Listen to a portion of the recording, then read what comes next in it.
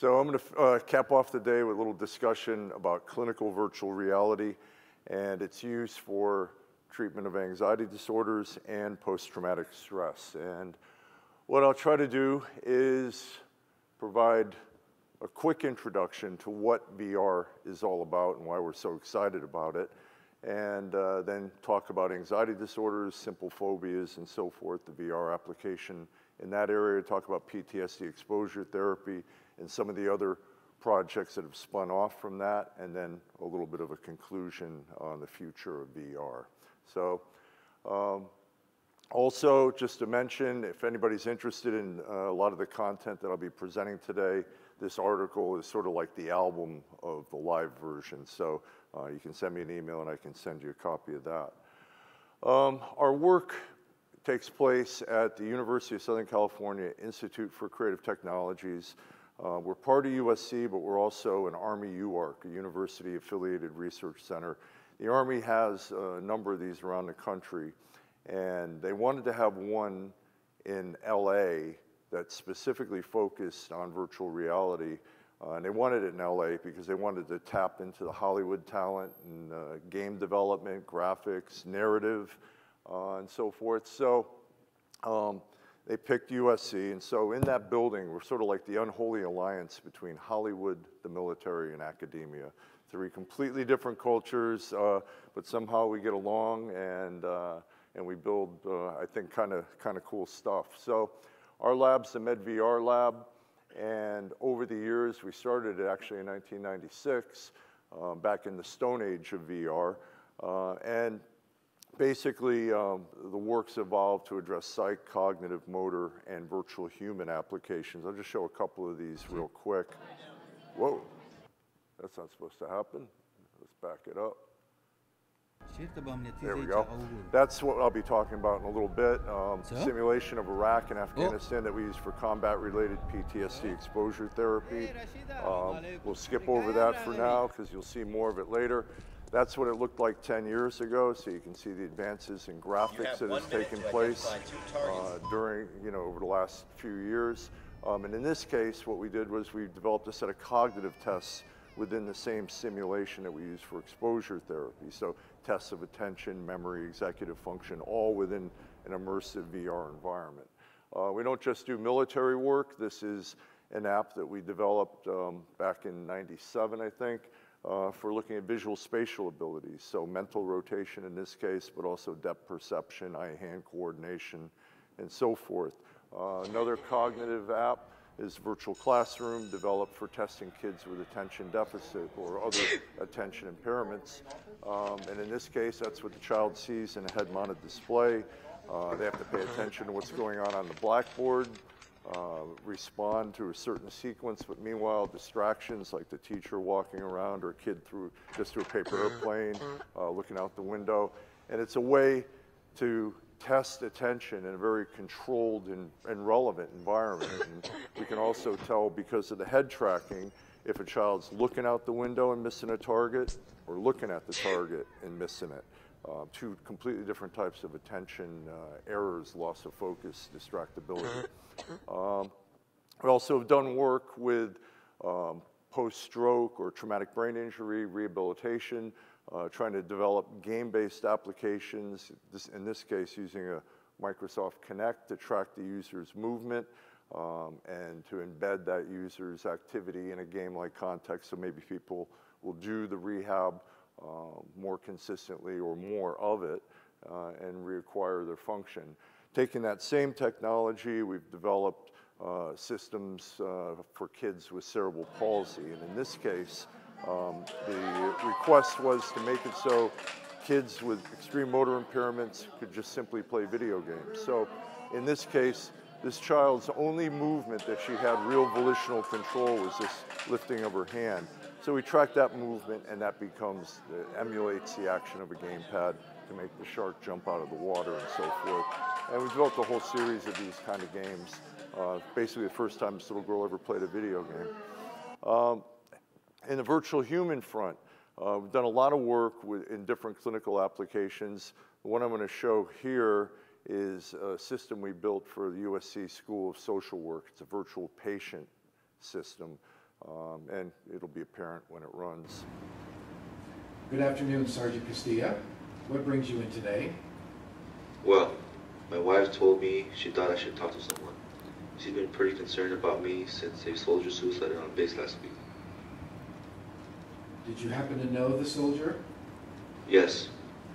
He wasn't a friend, but I met the Marine once or twice.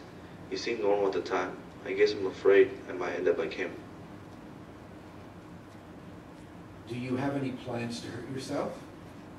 No. It certainly crossed my mind, especially lately. I just need it all to stop.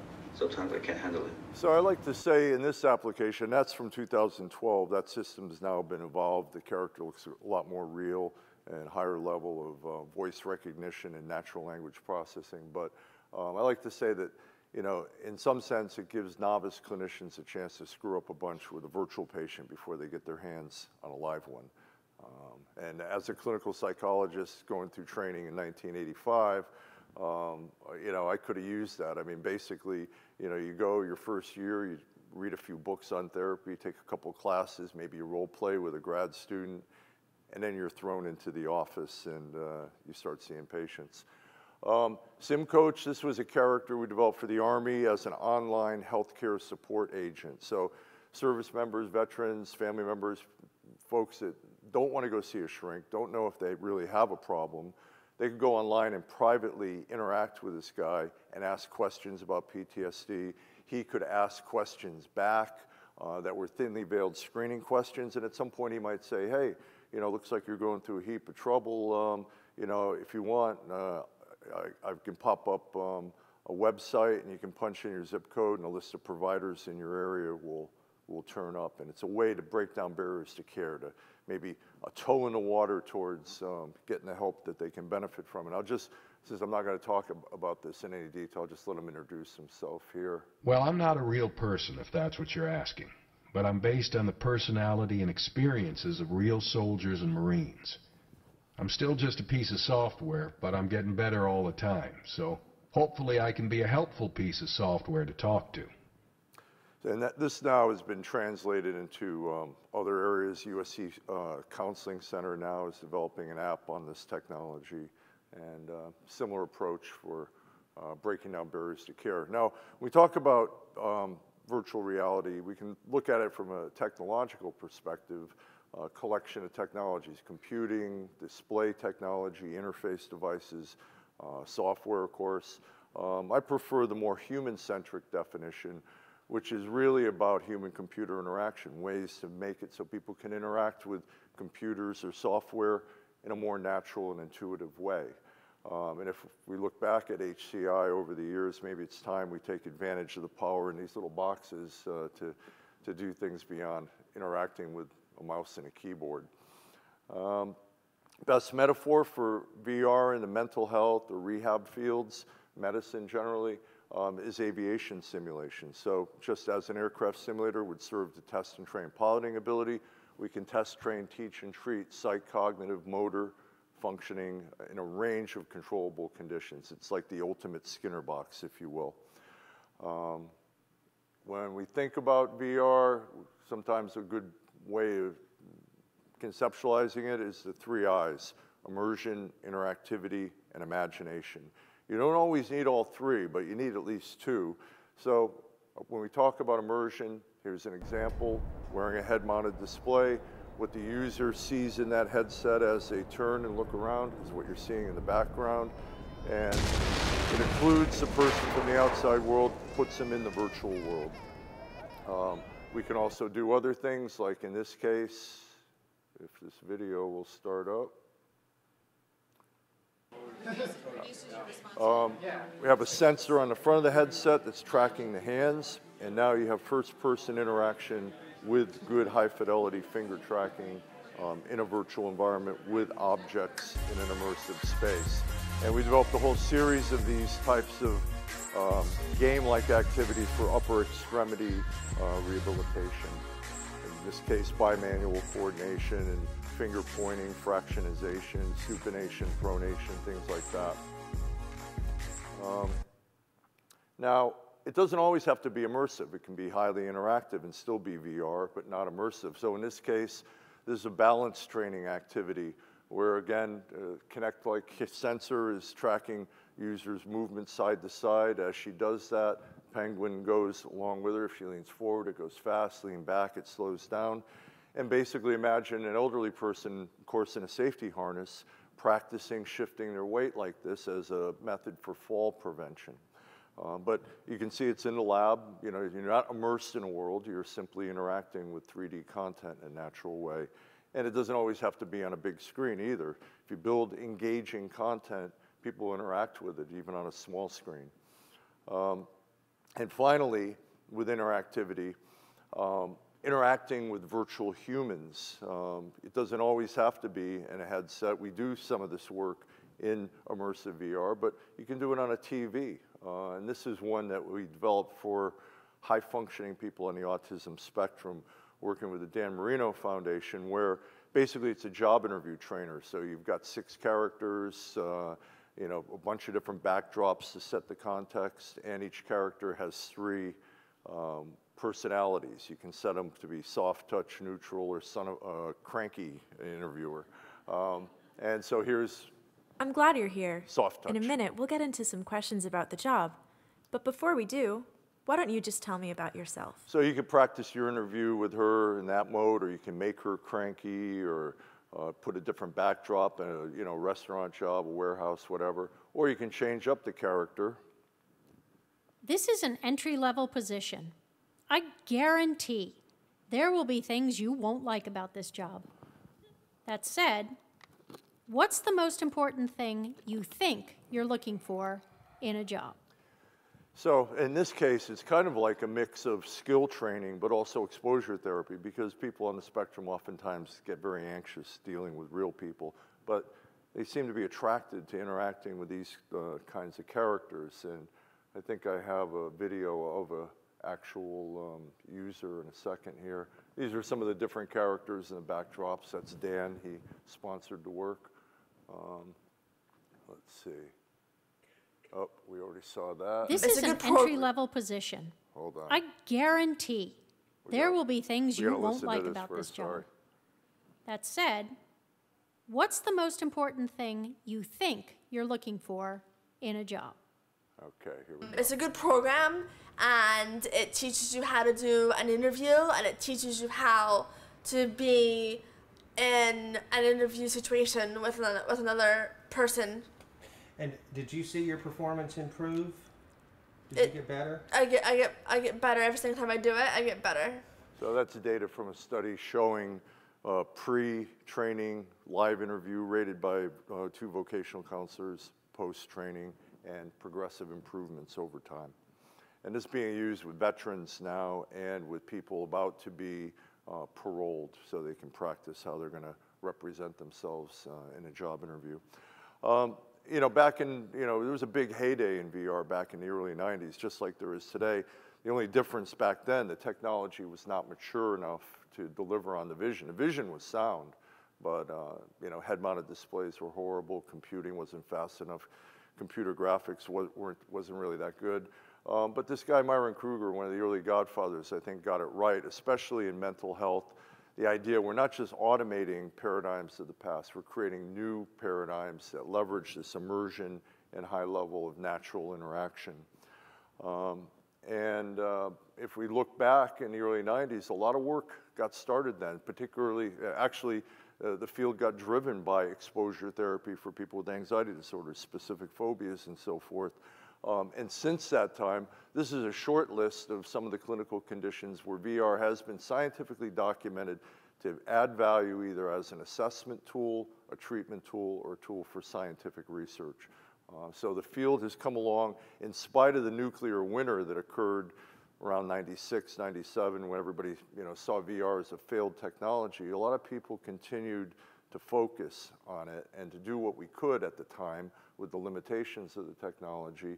And consequently, now that technology's caught up with the vision, we probably have the largest, most evolved scientific literature of any VR use case in mental health and rehabilitation as well. So, exposure therapy. This is an approach that is an evidence-based approach to treating simple phobias and so forth. Basically, it's kind of a brain dead approach. It's basically make somebody confront what they're fearful of, what they typically avoid. And we're not talking about realistically dangerous settings. We're talking about things where there's an irrational fear. And by a process of extinction learning, by confronting your fear and realizing there's no threat, by doing that repeatedly over time, you start to see the fear dissipate and the person become more functional in everyday life. And over the years, VR has been applied in at least these areas, a couple of other phobias that have popped up that people have started applying it for. But, basically, an evolved literature started in 1994 with this, and it just made sense because the assets that VR provides, putting somebody in a fearful environment and being able to systematically ramp up the challenge of that, but being in a safe environment made a lot of sense. Phobics that would not confront their fears in the real world would do it in VR. And the goal was to say that, well, by confronting it in the VR world, the effect would transfer to the real world. That was what the scientific research really tried to show, and I'll talk about that in a minute. So, for example, in 1997, if you had claustrophobia and you were in Spain, you could go to this lab and they put you in this room, and close the door on you, and then gradually move the wall in on you. Fear of heights was an area that was such a common phobia. It provided a lot of research participants, and a lot of research was done in this area. And basically, I stopped listening to studies after 2002 because it was redundant. VR outperformed doing it in imagination, which is the standard way to do exposure therapy, guided imagery, and imaginal therapy, and was as good as in vivo. And in vivo means the therapist has to go with the person to the real thing, get on a real airplane or climb up the Eiffel Tower or whatever. So basically the studies pretty much showed, success over time. Now, the interesting thing was back in 1994, one of the first studies, the graphics sucked. You would never mistake that for the real thing. But the good news was, and people thought that would be, the limitation here. The good news was people with phobias, it doesn't take much to activate them. That's what you want. You want to activate that fear and have them confront it and find out nothing bad happens. And so even something as primitive as this got the heart rate going, the sweaty palms, and so forth. One group out of Atlanta developed a virtual glass elevator that was modeled after the glass elevator at the Marriott Hotel in Atlanta, so you could bring a patient to the real glass elevator before treatment, try to jam them in there and say, go up, and typically they wouldn't, and then do the VR exposure and then go back to the behavioral analog at the end of treatment. And here's what that looked like. All right, I think we've got a virtual junction. That's right here. Here we go. That's pretty fast. Whoa, whoa, look at that. Wow. Oh, that's great. You want to dangle your foot over the edge? How does that feel? Feels pretty good. With the price of computing power coming down fast, it won't be long until virtual reality systems could be cheap enough for every therapist to have one in their office. 20 years later. And it will become even harder to tell where the virtual world ends and the real one begins. Whoa, whoa. Oh, wait. Very good. You know, that is really something. I've had my eye on the floor, and the floor really came up at me. Was the motion in the Don't do this at home, kids. Anyway, you might have been hamming it up a little, but you get the idea that even in spite of the graphic limitations, people got activated, and with repeated exposure, they got better. Now, fear of heights, it's a commodity product, basically, and you can run it on a standalone headset. You don't even need a computer, a mobile phone-enabled headset, or something like the Oculus Go, where all the processing is done in the headset. And here's an example of what, standing on the edge of a building looks like, looking down. And I like this next application because it kind of pits your fear of heights against your love of kitty cats. You got to go out there and rescue the cat. And just last week, this was published where they have a virtual character that's actually created from, it's like digital puppetry, but they have somebody wearing a suit and creates a self-help kind of an approach where character's like a therapist, and it helps you to approach, you know, the edge and to do things. And you know, I'm a little skeptical in some regard because I really have a strong belief that a clinician has to be involved in these kinds of treatments. But we kind of give it a pass with fear of public speaking, fear of heights, because, you know, everybody's got a little bit of that. But we have to be real careful, even though this study shows good results, about having people just run off and make their own diagnosis and figure they can self-treat themselves with content on the internet. Even though we want to break down barriers to care and make treatment more accessible, still have to have a certain amount of caution in this area. And so that'll be a big issue in psychology as this stuff advances. Fear of flying, another area where you can see 1997 what it looked like, another group in 99, another group in 2000. 2005, this group actually modeled the United terminal at the San Diego airport. And 2017, you know, commercial products all over the place in this area. Here's one that runs on a mobile phone. So, you know, when a clinician can open up their desk drawer, take out a headset, give it to a client right there, no need for any complex computing. Now you're breaking down a barrier to adoption. Anyway, let's skip through this. Just real quick, Fear of Spiders, 1997, Hunter Hoffman's work. Filming for that same show that Alan Alda was in. They were filming this woman, her nickname was Miss Muffet because she was so terrified of spiders, she spent an hour and a half every night spraying her bedroom with bug spray, duct taping doors, windows, stuff like that. I mean, it's really fanatical, and here she is with a Guianan bird-eating spider on her hand after getting this treatment. Other folks over the years have developed systems, this one from 2003. I was in this scenario once, and they put it on full bore, spiders everywhere, and I got really creeped out by it, even though I don't have anything against spiders. It was pretty real. And now using augmented reality, where you have see-through glasses, you get this illusion here.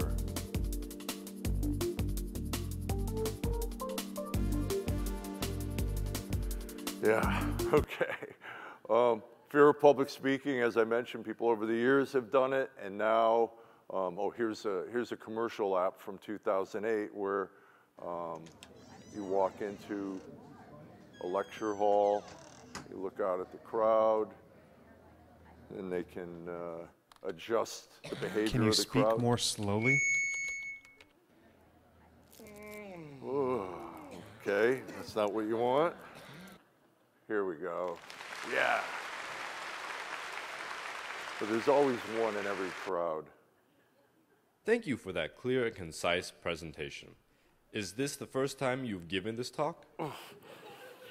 Okay. But anyway, these things now, these are free. You can download these and run them in a Gear VR on a mobile phone headset. And like I said before, in psychology, you know, we kind of give public speaking a pass, even though it would be classified as an anxiety disorder. We kind of give it a pass because everybody's got a little bit. It's a skill that you develop with practice. So not that big a deal, but now we're moving towards self-help for fear of heights. Is it a slippery slope, or are we going to start to accept that people can self-diagnose and self-treat for, you know, more complex mental health conditions? I think we have to be very careful on that front. But anyway, to sum up the data, our group and another group published a meta-analysis in 2008 showing what I had said before, better than marginal exposure, as good as in vivo, same conclusion. 2012, an updated meta-analysis, same conclusion. And in 2015, the meta-analysis focused on not just did they get better in the treatment and approach things that they wouldn't approach in treatment, but did it matter in the real world? You know, did they start going on airline flights, or could they go up and work on a 30-story building or something like that? So, you know, the good news here is that, you know, you can do it cheap, you can do it in a controlled way, it's safe, and it matters for people in the real world. Now, PTS, you know, this is something that follows, even though it's been changed in the most recent DSM, and has its own category, not in the anxiety disorder category, it's still treated as if it's an anxiety disorder in terms of how we apply exposure therapy, the same principles. And we certainly know that from the conflicts in Iraq and Afghanistan that we have a significant problem, people that deserve our best attention. And this actually was noted in 2004 in this paper and has been continued to be noted in other publications along the way. Now, in 2008, I believe, the Institute of Medicine reviewed all the treatments for PTSD. And the bad news was most of them, there wasn't any scientific evidence of their value. The good news, though, was cognitive behavioral therapy with a trauma-focused exposure element did have sufficient evidence to be considered to be evidence-based. So, you know, when we tell people about this, you know, people that aren't so familiar with behavioral approaches to anxiety, you know, a lot of times they look at you and say, are you crazy? Why would you make somebody go back? Somebody's been traumatized by something. Why would you make somebody go back and face it again? You want to help them forget about it. Well, actually, if you study the literature, you see that trauma-focused approaches, whether it's a journal writing or something that activates someone's confrontation and processing of what they went through, actually has the evidence, the support. So in this meta-analysis where you looked at, this group looked at people 30 days after trauma that still showed, you know, intense behavioral activation and you know, emotional difficulty. Those are people at risk for chronic PTS. So if you look at those people 30 days out and they don't get any treatment, 76% were later diagnosed with chronic PTS. If you do supportive counseling, don't worry about that stuff that happened in the past. Look ahead, you know, it's gonna get better. You do that kind of supportive counseling, even though you wanna do that anyway as part of a you know, comprehensive approach. You wanna have that support and therapeutic alliance.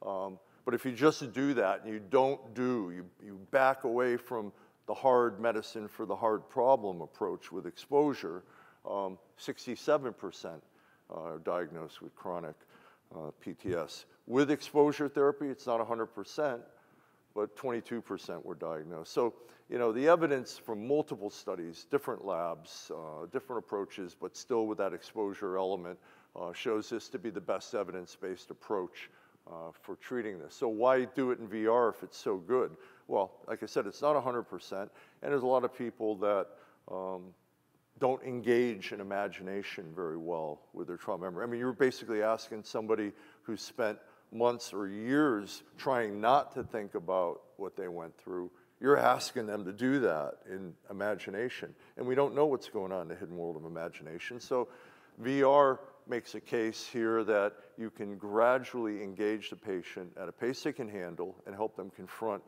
what they were traumatized by. And we're not the first group to do this. Virtual Vietnam from Barbara Rothbaum's lab in the late 90s, a driving sim for motor vehicle PTS, Joanne DeFeedy's group, the World Trade Center, and a group in Israel with bus bombing scenario. Those were all developed between 98 and 2005, 2006. And the early data, small studies with Vietnam era vets showed a clinical improvement, but never was funded sufficiently to do large-scale randomized controlled trials. Unfortunately, Vietnam era vets continue to get screwed. The World Trade Center work, the first case study showing pretty significant improvements, but then later followed on by a waitlist control study that showed really, really good results in 5 of the 9 treated subjects in the VR group had tried imaginal exposure with no benefit previously. Here's a little clip on this one. Here's how it works. First, the patient sees the towers as they were before the attacks. Then a plane appears and flies behind the towers. Experts say this readies the patient for what's about to happen. Next, a plane hits the first tower, but without sound. Then the full experience. Authentic pictures and sounds taken from video shot that day. Because it's so overwhelming, it can take up to 8 weeks for a patient to see this, start to finish. It allows us to take it in small steps instead of biting off more than a person can chew in therapy. Researchers say all those who've gone through VRT have responded well. The New York City Fire Department says it's familiar with the therapy and has even referred patients to the program. As for Stephen, he says he's got his life back. It really forced me to think about it and to talk about it, and in opening up that, maybe to understand myself. By going back in time to move ahead. Okay. So our work started in 2003 with the idea that we could take an already built game that had Afghan and Iraqi type content in it and modify it and be able to use that. So we actually had access to the art assets for this game, Full Spectrum Warrior, and we took that street out of it. We had access to it. USC had a hand in the development of this game. And this is what it looked like. And we did it on our spare time. Me and a programmer yanked it out, had controls where you could hit a button and add sound, hit another button, and you'd hear gunfire. Hit another button, a helicopter would land, or an insurgent would come out of the woodwork and attack. And so we didn't have any funding, but we were able to build the prototype. Right at the time that it was done, one of my former grad students was in the military, and he went to Iraq, and he took the system with him. And that's a guy in Iraq, in virtual Iraq. And this was really important. It wasn't about treatment, it was about getting their feedback. And one of the best takeaways from the whole talk here is that if you're gonna design this stuff, you gotta talk to your user group. You gotta have them involved in this. You can't come up with this from the ivory tower. You gotta start with this kind of stuff. So this information was really important to set the stage, and we continually collect this information as we evolve the system to the current day, and build new things, build new features, and so forth. And it was odd, in 2004, before that article came out that I showed earlier, we had applied to NIH for funding to develop it. We had the prototype, we wanted to develop a full system. And some reviewers said, oh, I don't think we're gonna have the same problem we had with Vietnam. It's a good thing reviewers it's blinded. You don't know who makes these dumbass comments, because anyway. But after that article came out, because we had the prototype, Office of Naval Research contacted us, they'd heard about it, and they came up with the funding in 2005. We had all the information we needed. We knew what we needed to build, to start anyway. And we came up with this, 4 scenario version, a couple of driving scenarios, Afghan-Iraq themed, a city scenario. You could walk around interiors, rooftops, streets, and so forth. The clinician can control everything that goes on in the simulation, hit buttons and blow things up, change the time of day, the lighting, and so forth. And that went out for actual treatment use to about 100 sites from 2006 or so to 2011 or 12. Along the way, we got funding to advance the system, and we learned a heck of a lot from the clinicians and patients that went through the 4 scenario version, and it led to building out 14 different worlds, different content, different experiences based on what we saw as needed. Come on. By going through it there, it's not going through my head at night when I'm trying to sleep, or when I'm with my wife, when times when I don't want it to come up and me start thinking about it. Traumatic things are not normal. You cannot handle the things that you've seen them done. And this is a tool that has helped me out tremendously. Reliving the worst moments of his life has helped him to move on with his life. I'm probably about 80% of who I was before I left, but I think that's pretty good after seeing and doing the things that we've done. Fortnite. Okay. Now, a key thing, again, like I said with the phobia work, the technology, it's not VR therapy, it's VR exposure therapy. It's taking something we know in the real world that has some evidence and trying to amplify and extend the impact of that treatment, and in the hands of a good clinician. I can't even imagine automating PTSD treatment using this type of therapy. I think a clinician has to be involved. And so in the end, the technology is not fixing anyone. It's a tool in the hands of a well-trained clinician. And the tool operates by way of an interface. This was from the second version, where you can pop the person into different locations and different worlds. You can monitor physiology. You can make stuff happen. You can see what the patient sees in the headset. And so that's, you know, that's what the clinical interface is. That's what it looks like now with a separate screen, so you can see what the client is seeing as they're going through it. Also, we have a smell machine. Nasty smells get pumped out. Bass shaker platform where you have subwoofers, the sound rumbles through, so you feel the motor or the Humvee or the concussive force of a bomb, and different props along the way. In fact, one of the earliest bits of feedback we got when we sent the system to Iraq is that service members said, gamepad, okay for driving a vehicle, you can get away with that, but on a foot patrol, unnatural and distracting. So we got these fake weighted weapons, fake M4s, and put a thumb mouse on it. So now the user is always going to go wherever they're looking, and the thumb mouse is like a gas pedal forward and backwards. So, quick data.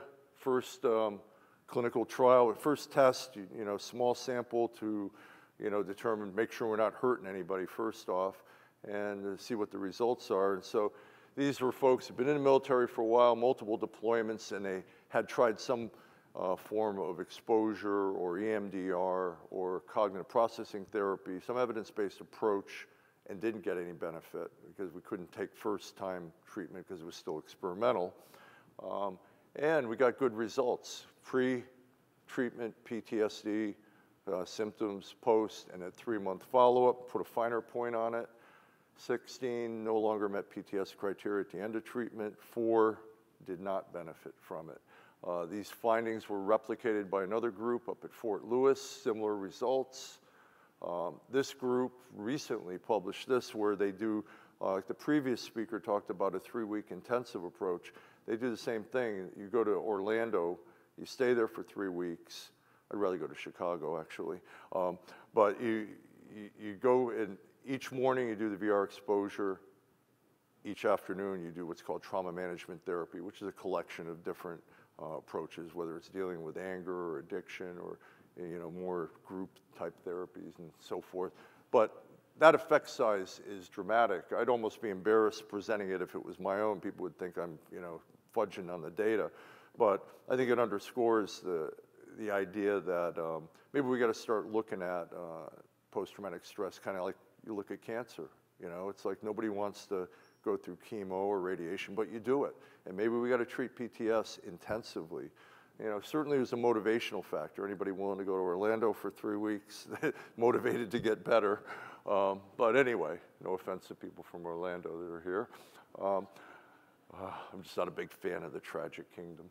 Anyway, another study, you know, showing results maintained a year follow-up, and also looking at physiological reactivity, the startle response tested halfway through, or at the end of treatment and at 6-month follow-up, showing a drop-off in that. Also cortisol reactivity taken from blood draws, showing that as well.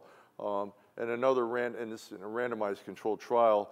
These results are the least impressive of any of the results because it just showed equivalence with the imaginal exposure.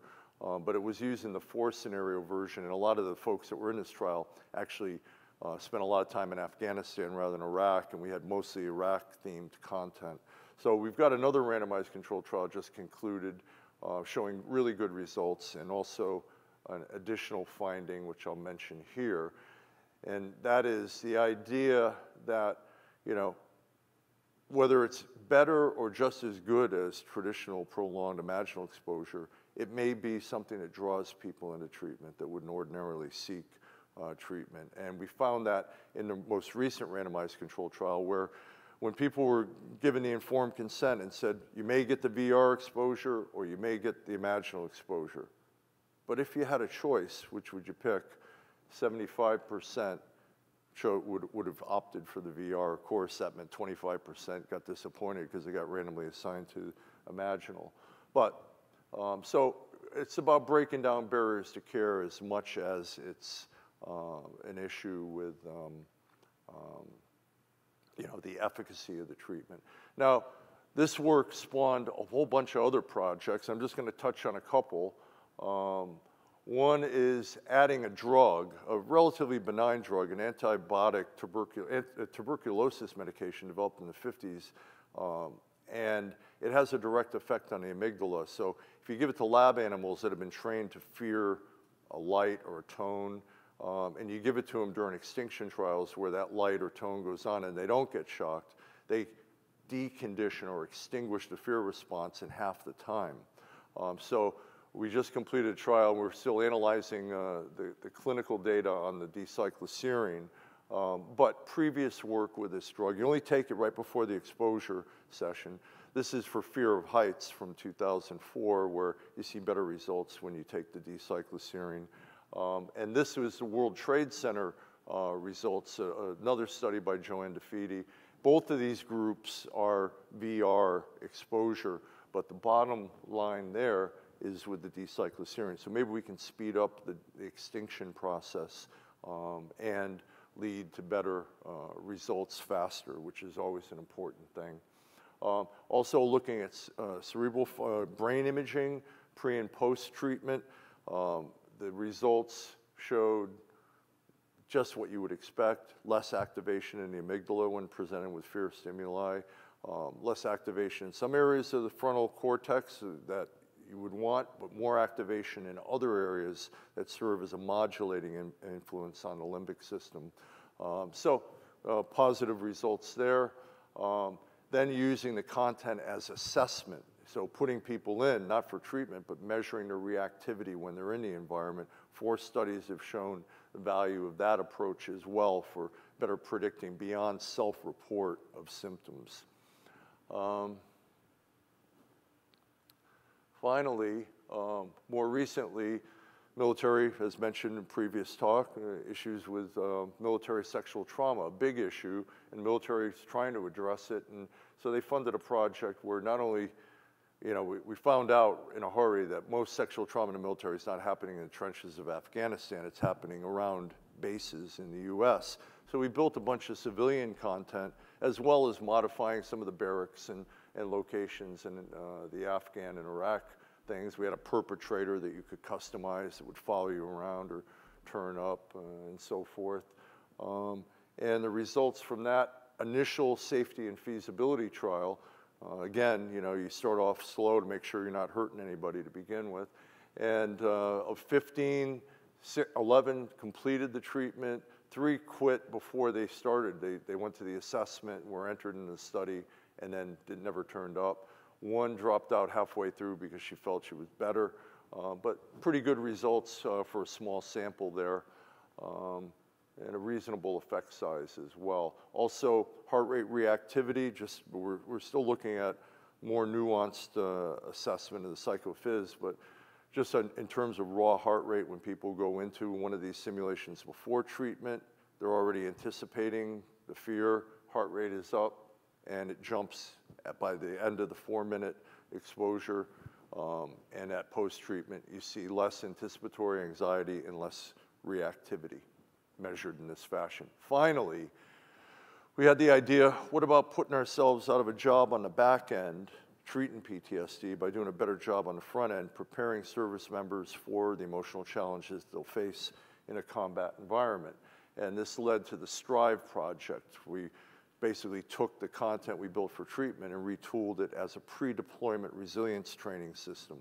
And this falls in line with military thinking, finally, where they focus on this. General Casey, when Comprehensive Soldier Fitness came out, this was published in American Psychologist, made the bold claim for the Army, Psych fitness, every bit as important as physical fitness, and we need to go beyond treatment-centric to enhancement of strengths and prevention. So what we did here was looked at all the content we had created as like the digital backlot at Universal Studios and created episodes where a person would put on the headset and be with a squad and go on a mission. And so instead of watching Band of Brothers, you're in the Band of Brothers episode. You get to know the characters, they have very distinct personalities, and at the end of the mission, something bad happens. And the bad thing that happens is modeled after some of the stories we heard in therapy. You know, seeing a child die, somebody on your squad gets hit, you get hit with an IED in a vehicle.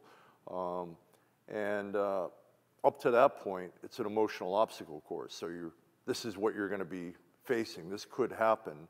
But at that point, we have a virtual human mentor walk right into the scene and guide you through coping strategies, stress management tactics, resilience building, mindfulness, so a whole variety of tactics that are relevant to the context. So I'm going to show in parallel two endpoints of these two of the episodes. Vehicle 3. Drive, man, go! Go! This is Vehicle 3. Go! We just got hit. Go! We're down. We're down. So you get the idea, and then what happens, the emotional obstacle course, we bring in all these tactics that were developed for comprehensive soldier fitness and a whole variety of other things, and have it delivered by a mentor. So after you got hit with the IED in the vehicle, everybody gets out, and he's standing by the side of the road and says, okay, come on in here, and you go into some ramshackle hut, and it's a briefing room. And I'm just going to show some slices. These episodes, the narrative goes 5 to 7 minutes, and the post thing with the mentor goes 5, 7, sometimes 10 minutes. Let's start with learning how your body reacts to stress. The caveman part of your brain, the amygdala, goes into action. Its job is to identify threats. If the crap you're in is real, the caveman starts beating his drums, sending signals throughout your body, telling it to get ready. I worked with a sergeant who stayed amped after serious encounters, sometimes for days. Not good. When you get a chance to lower your guard, you want to make sure you help your body recover from the stress response that was initiated. One way of doing this is through a simple breathing exercise. It can help calm your heart, normalize your breathing, decrease blood pressure, and help you sleep. Let's try it a couple more times. Breathe in silently through your nose, deep into your belly. Now slowly exhale from your mouth. They're a very simple breathing exercise to deal with, an acute stress response. But we have much more complex things as the threats become more complex. We thought we could build 30 episodes, but our funding ran out after 6. So currently, we haven't done the serious randomized controlled trial because it's so difficult. You'd have to split a unit in half, randomly assign people to get this, or the traditional stress resilience training, and then follow them after they go on multiple deployments, look at their combat exposure. So we haven't done that, but we're also looking at physiology here.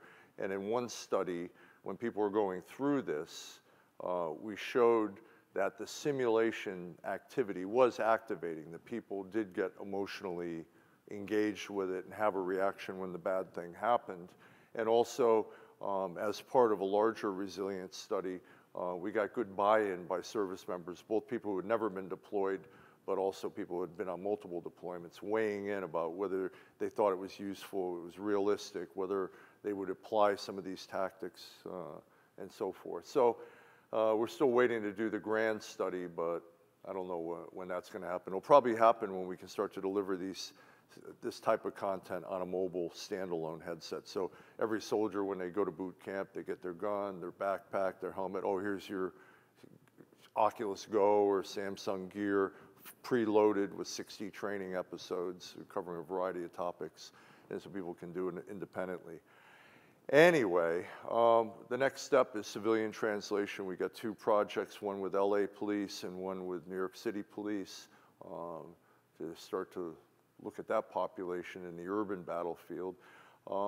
And just to close, these are basic takeaways. You can safely do this with people with anxiety disorders, PTS. It's VR exposure, not VR therapy. You know, it's delivering something we already know, not some magical VR treatment. Is as good or better than imaginal exposure. It doesn't have to be an exact replica to have a treatment effect. It's a tool to extend skills of clinicians that are well trained. Military R&D drove the technology for civilian use, and I think that in the near future it's going to become more readily available. Now, I got 5 more minutes of stuff if you want to see it. I know I'm over the time, and you guys have been here all day, but I can finish in 5 if you guys are okay. All right, cool. All right, so I want to thank some of our sponsors here that have donated equipment here. Anyway, all right, so the third eye, I didn't talk about that before, imagination. And I just want to touch on it real quick to close here. In VR, there's been plenty of imagination, and even going back to 1963 with a wearable television being labeled as a dumb invention, people have been envisioning this for a long time. In the 90s, this is what we were hoping, to get inside the computer, get in the simulation. The reality was that, you know, head-mounted displays were horrible, bad resolution, limited field of view, heavy, uncomfortable. It just wasn't ready for prime time. But then this guy, Palmer Luckey, who worked in our lab before doing his Kickstarter, managed to pull $3 billion out of Facebook to build Oculus. He's no longer with Oculus anymore. He's doing some other crazy thing. But that really was a game changer. All that money and all that interest and the advances in the technology has led to all kinds of applications and all kinds of equipment changes that have really made a difference so that it's feasible. When you can go up on Amazon and have your pick of headsets, the barriers to adoption are significantly lowered now. Also, interface devices, ways for people to interact in these virtual worlds, that is growing. People with imaginative ideas doing things to try to make it more realistic for interaction. You know, certainly a few harebrained schemes turn up every once in a while, but there's no doubt the public consciousness has embraced VR and applications in different ways. A lot of overhyped, overwrought claims, and some downright negative things. There's certainly a backlash about VR. You know, the virtual reality dream is waning. Well, it may be in some ways for gaming. I don't think gamers are adopting VR as anticipated. But if all the technology development stopped tomorrow, we have sufficient technology to do mental health and rehab. It's already there. So, you know, good luck in the game industry. Hope people make a lot of money and create novel experiences, great. But we're good when it comes to, you know, when it comes to having the tools to be able to do the things we want to do. Finally, looking into the future here, you guys ever see this thing, the Gartner Group hype cycle of technology? It's charts technology from the innovation trigger, and then best thing since sliced bread time, you know, and then the trough of disillusionment where, you know, it isn't as good as we thought it would be. Well, VR lived in that trough ever since I started working in it. And every year when this thing would come out, the Gartner Group's hype cycle's out, go online, VR is still stuck in the trough until 1917. And finally, it's moving up the slope of enlightenment towards the plateau of productivity. We're also seeing big predictions about its use. Of course, everybody says games and entertainment, and that's the biggest share of the potential market. But look what comes in second, healthcare. Neuroscientists are adopting it, hardcore neuroscientists adopting video games, VR, because again, it's the ultimate Skinner box, a controlled stimulus environment that we can do good research, good brain research. Clinicians are starting to get the point in this study that took psychotherapy experts and asked them to rate things that are going to have the most impact in therapy over the next 10 years. VR came fourth out of 45 options, and three of the other top four were tech-based, teletherapy, online CBT, and mobile phone apps. And companies are popping up everywhere. This is a company, Virtually Better, been around since 1995. This is a short list of companies that have popped up in the last couple of years, more in the last couple of years than in the previous 20. Events, really good event if you're in Amsterdam. I highly recommend going to that event, but you're already at this one.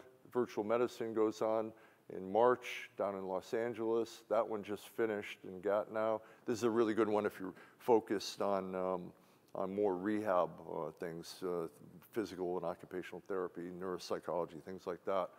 And finally, you know, is it for kids? There's some question about it, but a couple weeks after I got my first Gear VR, I flew back home to Connecticut, and my niece and nephew, you know, it's like, you want to try this? And I had to pry it away from them. They were having fights over it, even though people say, oh, you shouldn't put young kids in this stuff. They loved it, okay? But it's not just for the young at heart, as you'll see here. On that same trip, oh, come on. On the same trip, I got in late. I flew in and my flight was delayed, 3 in the morning. My mom's waiting up for me. I go, Mom, you gotta try this. So. It's so real. My God, it looks like my backyard, my yard with the snow. Oh, Lord in heaven. How they ever can create this. You know what? I'm hanging onto the sink because I'm afraid I'm going to fall down the cliff. Yeah, honest to God. You feel like, oh, if you step off, you're going to fall right in there. Holy mackerel. And finally, one last bit. If you're watching this, please fund my son's research so that he can take care of me. Not like a pitch from Mom. All right, thank you. This talk will be freely available. Send me an email. I'll post it online. And if anybody wants any of the content or any papers, just send me an email. And thanks for your time. Thank you so much.